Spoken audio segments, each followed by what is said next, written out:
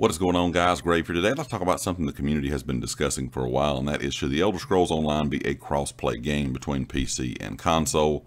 And the short answer is definitely not. I do not believe it would work correctly. There's several reasons why it won't. I'm going to go over some of the reasons today. I will say this kind of as a side note. I think they should do cross-play between consoles on the Elder Scrolls Online. So things like PlayStation, Xbox, and Stadia could play together. But when it comes to adding PC into the mix, it's never going to work, and I definitely do not see ZOS ever doing it. And if they do, they're going to have a lot of problems, but they've already stated in the past that they have no plans whatsoever to do this. One reason that PC and console would not work together in crossplay is the economy, and this is one really big reason.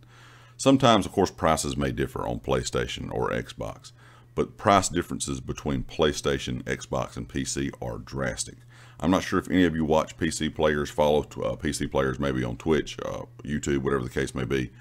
But if you ever see the prices in just gear items, prices in gold mats, prices in furniture items, they are drastically different, like I said, between console and PC. Also, when it comes to trading or selling gold for crowns, the price on console is a lot lower than it is on PC. So just in general, the economy is so different that it would never mesh right if you put PC and console players together. The economy difference is huge. The gold difference, the amount of gold that a lot of PC players have, the amount of gold that a lot of these PC trader guilds sell per week is a massive difference compared to what you see here on console. So economy is one big thing of why crossplay would never work with console and PC. The second thing is going to be add-ons versus no add-ons. And I'm not sure how everyone feels about add-ons. Some people say it's cheating, that PC players have it too easy. Some say it's fine. I really don't care if they use add-ons. It doesn't bother me whatsoever. But the difference is PC players would still have add-ons, console players would not. We're not ever going to have the option to really have the add-ons like they do, because a lot of those come from third-party sources. They don't come directly from ZOS. And you would still have the issue of the PC players would have all their add-ons while the console players would not.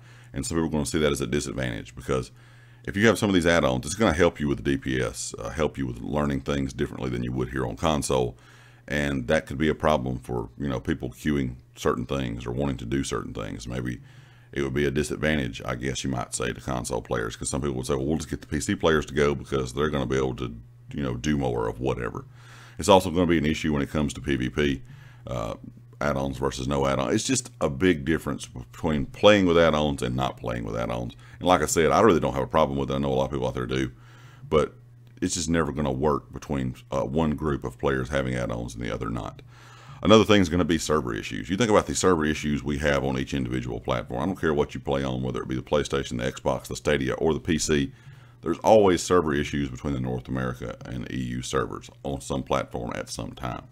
Imagine combining all of these players, all of these different platforms onto one North America and one EU server. I just can't ever see the game running properly. Like I said, they have trouble enough at times now letting it, some things go wrong, or, letting something happen with an update and it messes up, the Xbox server or the PlayStation server or the PC server.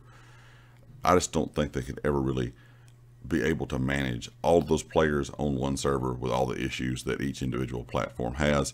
And then it would be an issue of this server would be shut down, and just because PlayStation or Xbox or PC has a problem, the other players really don't have anything going on within, their particular platform. But in general, the game would have to be shut down just to fix all the issues. And as we know, a lot of times daily, the different servers are shut down on different platforms. So that would be something that would be going on all the time for all of us and all at once. So I just don't see these servers ever working correctly. And we all know how laggy Cyrodiil is.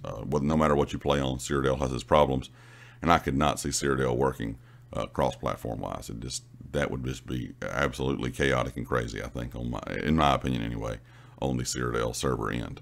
When it comes to the last thing I kind of want to talk about, and there's many other reasons, but that would be the way they do updates and, of course, the public test server. PC always gets the updates first, as you all know, and the public test server would still be there, and we would not be able to participate in that public test server here on console. I made a separate video about this a while back talking about why we don't have the public test server on console.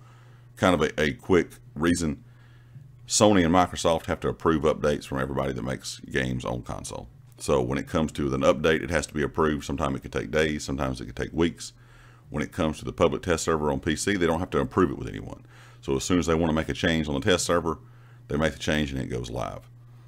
So in other words, we would never have the option still to be able to play in the public test server if the game was crossplay. It would still just be the PC players being able to, participate in it. So once again, when it comes to fairness, that's not really going to be something that I think a lot of people are going to enjoy. I think people think, oh, well, with crossplay, we'll be able to have the public test server on all platforms. It would still not work. Only PC would still be able to participate in that.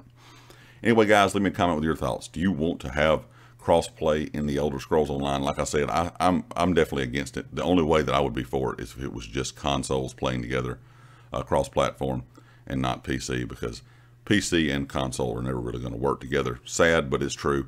I know a lot of people out there will kind of like to see it, but I really do think ZOS could probably do something to add the consoles together in the end, and they may do that eventually.